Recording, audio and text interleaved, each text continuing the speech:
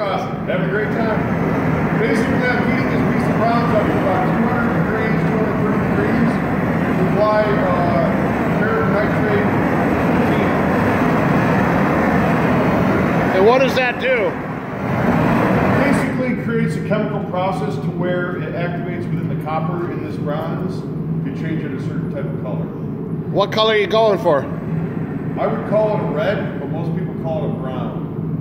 It's an earth tone, so you can get browns to reds through it. Nice.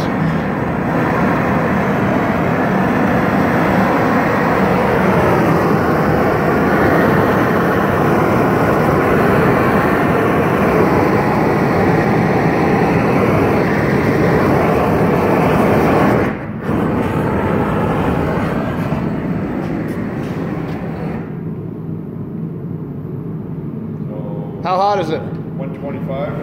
How hot do you want it? 200 to 230.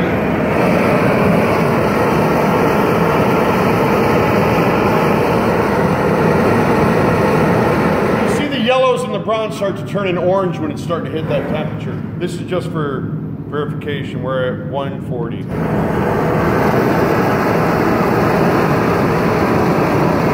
Another way of telling if you don't have a thermometer, you spray distilled water on it and it will sizzle off. Right there's a good, see how it's still wet? You want it to evaporate off. You don't want to like basically dissolve right off the bat. You want it to sit on it a little bit like that.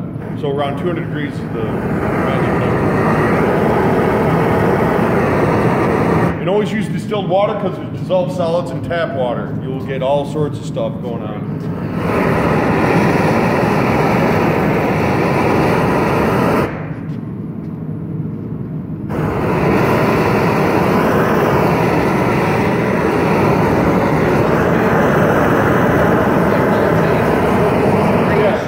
Well, that's the color that's on there before we put a liver of sulfur on it the other day. So we'll do a liver of sulfur, and basically it'll give a contrast in the eyes and the deeper spots. It gives a little bit more depth. We'll layer the other color on. So I'm not holding it right on it. See how it's starting to change color right now, where it's getting this orange color? About 160s.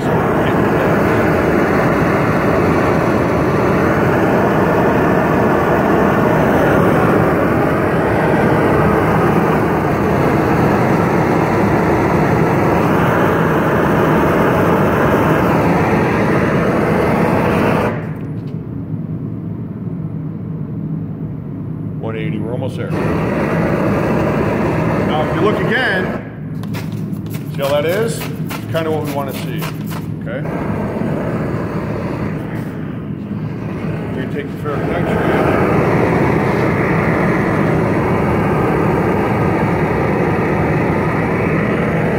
So see how it went from a yellow to like an orange in the bronze? Now when you put this on here,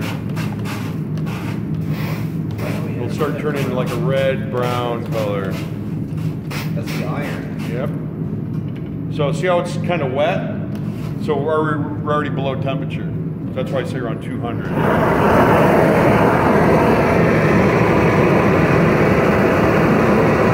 That's oxidation right there. You want to avoid that.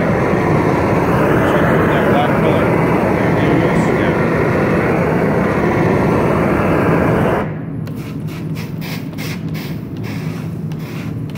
And see how it's starting to run down? You want to avoid that too. That's why you want it around 230 degrees. It'll keep it from running. See how it's turning that deeper red color?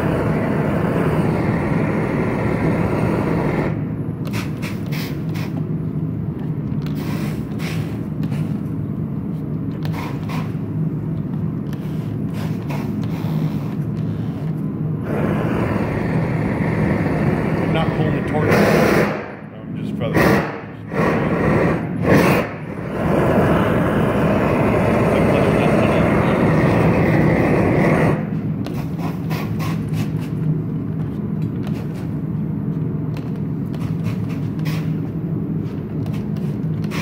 And then we can hit it with a towel or a rag. Brighten up the nose and the highlights. Identify yourself. What's what? Identify yourself. Scott Hickey.